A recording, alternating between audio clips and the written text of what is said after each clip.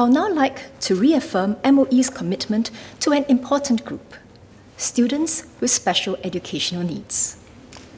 In recent years, we have developed the landscape significantly. As Madam Rahayu Mazam has suggested, we need to grow our students with special education needs, as well as typically developing students in the soft skills that will last them into adult life. Learned members such as Ms. Denise Phua and Mr. Sean Huang have shared how transitioning between stages can be daunting for students, especially those with special education needs.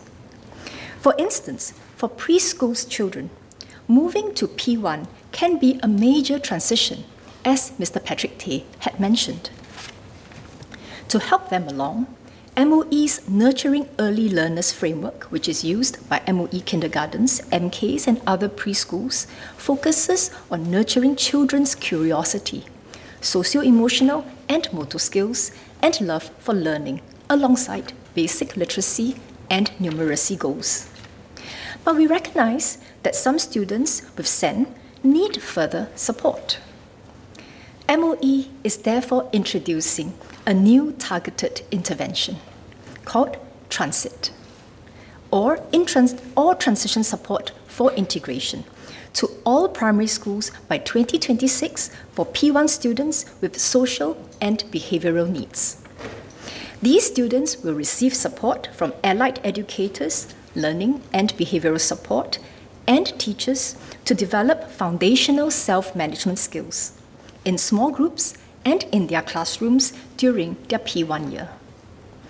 By the end of P1, students should be able to learn independently in class with occasional help. One of the first pilot schools is Elias Park Primary. One student, let's call him M, had a difficult time adjusting when he entered P1. He would lie on the floor and shout in class.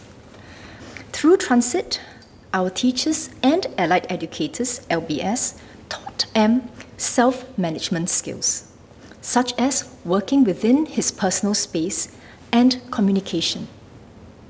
He was prompted to apply these skills throughout the school day, and his parents reinforced them at home. Today, M has a positive learning attitude, and he interacts well with his peers. By end 2021, MOE would have piloted Transit in about 40 schools, or 1 out of 5 primary schools.